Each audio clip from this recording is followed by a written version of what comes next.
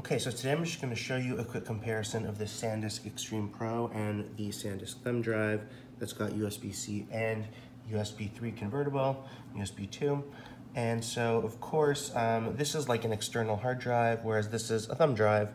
And this was pretty premium, pretty expensive, top of the line. Note that the Extreme Pro is different than the Extreme, even though it looks the same.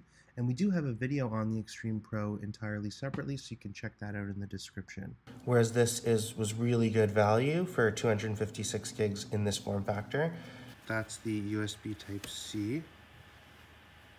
And the other way.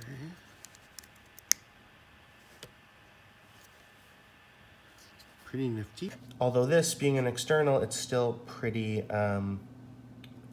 mobile, and it's actually got good dust and water resistance. Although you want to be careful with that, of course. It's not really great, but it's just good for a hard drive. So I'm going to do this quick speed test to compare. I'm going to take a 1.9 gig Final Cut library, which is a bunch of videos. Going to drop it into both of these, and we'll look at the clock.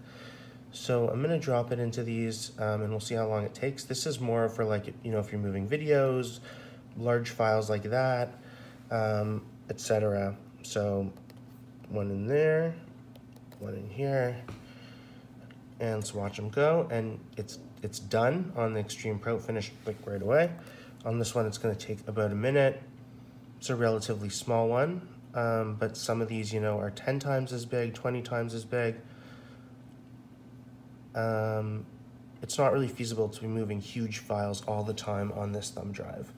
Whereas this one, it's great for that. You know, if you take a look at a document type application instead, so let's cancel this. I'm gonna drop some documents into here.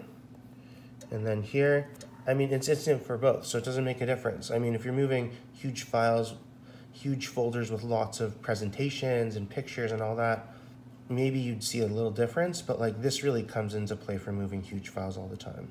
Moving some of these might take half an hour versus 25 seconds. See, for example, on this one. And so that's really a quick comparison of these two, what they do. They're both great drives, different sort of value level, different applications, but really great. So, you know, this bottom one here is going to take 19 minutes. This one's taking 10 seconds, and I mean, probably took 25 seconds in total. And if you have any questions about these, or if you've used any other drives, we were looking into a lot of different drives when we got this one, and we decided to go with this one, really because of the speed and the all-around just quality. But we were thinking of building our own, so if anyone's done that, with like one of those super fast SSDs and an enclosure that could match its speed, I'd love to hear. But let me know in the comments if you got any other questions, and thanks for joining us.